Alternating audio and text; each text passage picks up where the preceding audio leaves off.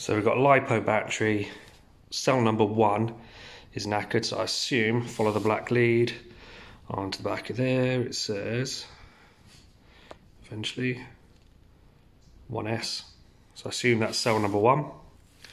So I need to move those wires to there, that wire to there. No, those wires to there, that wire, yeah, to there. Yeah, and then the red wire's out of it. That's right. I've never done this before, so this is new to me. So basically everything's going to move along one. Just get rid of the red wire.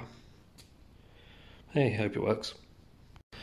So that's cell number 1 desoldered, unsoldered. So let's move the wires. So negative off, negative balance lead off, moved over to new cell number 1.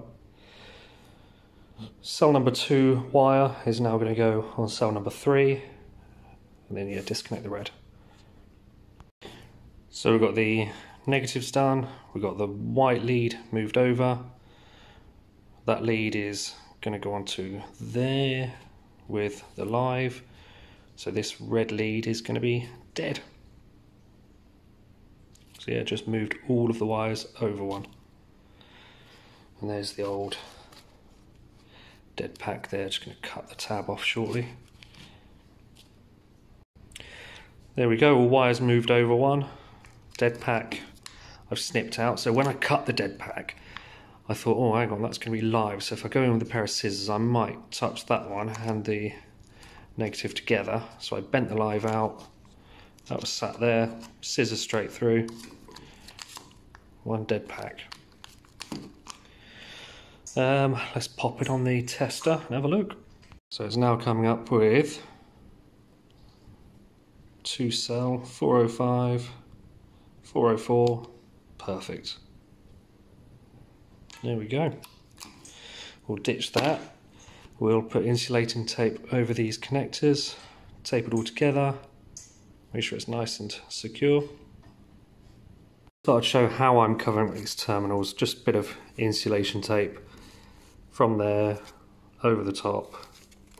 Do the same on that one, going to do the same on that one, but obviously that one's going to clamp the 2 packs together and then wrap them around the other way. Probably with gaffer tape. There we go.